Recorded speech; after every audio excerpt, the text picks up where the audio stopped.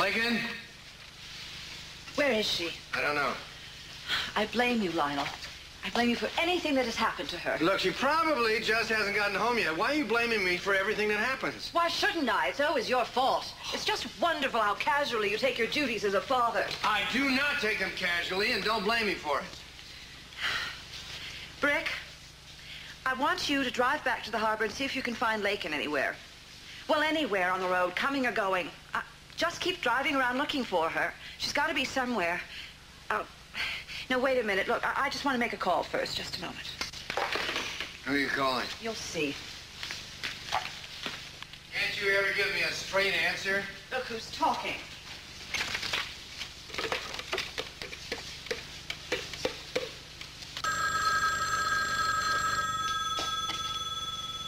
Hello? Hello, who is this? Who's calling? Is that you, Eden? Hello, Augusta. What do you want? I just want to know if you've seen Lakin. No, I haven't seen Lincoln. Why would I? I simply thought you might. I hoped she was there, actually. We can't find her, and we don't know where she is, and we're very worried about her. Not that I expect you to know anything about concern for another human being. Augusta, leave her alone. Lionel is telling me to leave you alone. He's here with me for once. Good night, Augusta. Wait a minute, Eden. If anything has happened to Lakin, I'm going to hold you personally responsible. Now put Ted on. I'd like to speak with him. Hold on a minute.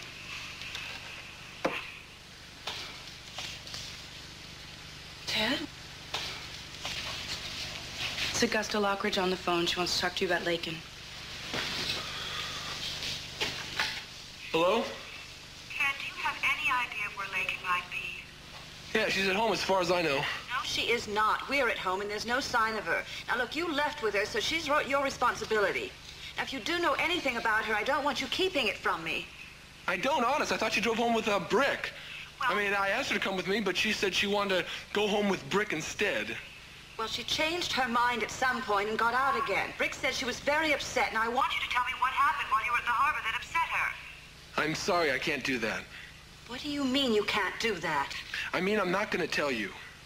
Who do you think you are? I demand that you tell me. Did you and she happen to see Lionel and your sister together? Look. Is that what disturbed her so much? What happened is our business, Mrs. Lockridge, and I don't want to talk about it. Now, if Lakin wants to tell you, well, it's up to her.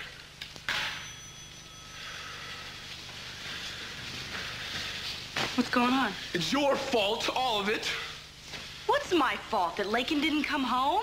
Please, give me a break. What is going on? Does everybody in this house have to yell at everyone else? You and Lionel Lockridge are sleeping together, aren't you? What? Ted? Or if not, at the very least, you're seeing each other a whole lot. Are you out of your mind? Where'd you get an idea like this? Well, apparently I'm not I'm the last one to find out. Now, Lakin has been hearing all these kinds of rumors here, and it's getting her very upset, and she is not the only one. I give you my word of honor. It isn't true. Of course it isn't true. How could you ever say a thing like that about your own sister? What does her being my sister have to do with it? Now, just stay out of it, Kelly. Let her defend herself if she can. I can. I just don't see why I should. Lakin and I saw you with him today on the deck of his boat. Oh, yes, I was there. I was there. I was diving to find out about the treasure and all the other stuff down at the Amanda Lockridge.